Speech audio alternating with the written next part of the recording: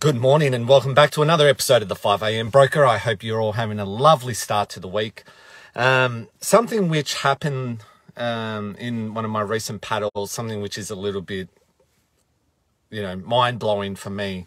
It's kind of like if you've ever seen that movie, Pirates of the Caribbean, and Captain Jack Sparrow, he escapes the island on sea turtles, mate. And anyway, I was out training. There was this seal, and he was swimming around. Giant, great big huge seal. As he comes up and has his breath, you can just see his great big huge body coming out of the water.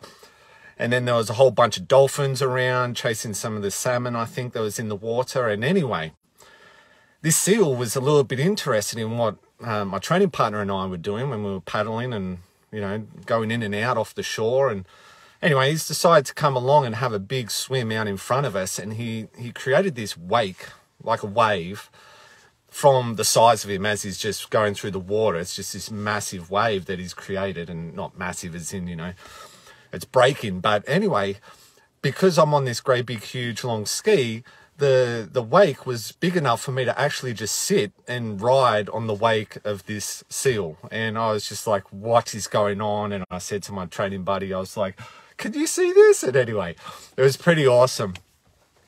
The reason why I'm sharing this story is because when I'm out here and I'm in the water and I'm, always wanting to be on the water, I have all of these amazing interactions which just, they blow my mind, whether it's actual sea turtles or seals and dolphins or whatever other marine creatures are around. Yesterday, I think I was given a little bit of a love tap by something that was a little bit less friendly. Anyway, I have these amazing interactions and amazing experiences on the ocean. And me personally, I'm very conscious about our environment. I make sure that I do my part with recycling, blah, blah, blah. And when I see plastic on the beach or on the ground, I generally always pick it up, unless if it looks like it's diseased and disgusting. And I'm like, oh, I don't know if I should pick that up if I'm just going for lunch or something. Anyway, I do my part. What is it, Lane Beachley's? Pick up 10 pieces as you leave the beach. I love all of these concepts. I love all of the organizations that are doing something out there. I love that people are proactive in trying to protect our ocean and the beauty of our ocean. And that's the story that I'm getting at, because just recently we have been working on a little bit of a concept. It's something where I realize I'm very passionate about ocean conservation. I want to do my part, but it's very difficult. I don't have a lot of time to volunteer. I don't have the capacity to, go and research some sort of solution to a problem, create a product, and then launch a product. And so the way I felt like I can best contribute to ocean conservation is by giving back. And so we've just announced through Fordable that we're committing and pledging revenue. Every month we're going to be donating to 2 charities that we've identified that I feel are doing an amazing job. And one of those is Sea Shepherd.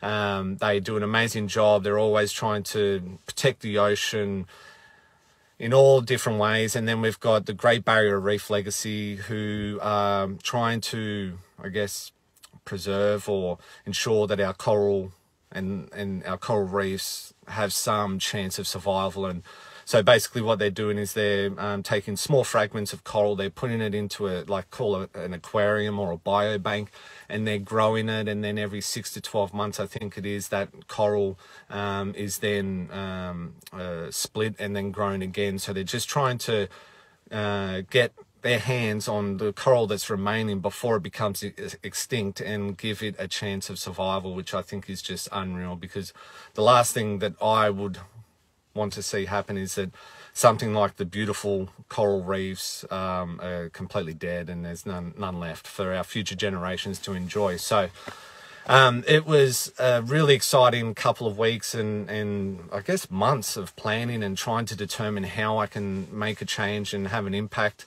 and this is what I came up with, and this is what we've launched, and this is what we're running with. So what does that mean? For every client that comes to us and gets us to help them with their home loan, not only are we helping them put a roof over their head, but we're also helping to protect the home of the ocean and all of the beautiful creatures and marine life that are in it.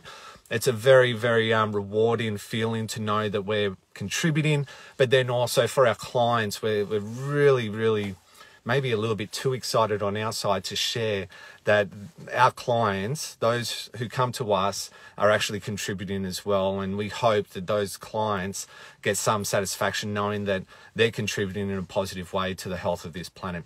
Anyway, that's this morning's share. Good news week.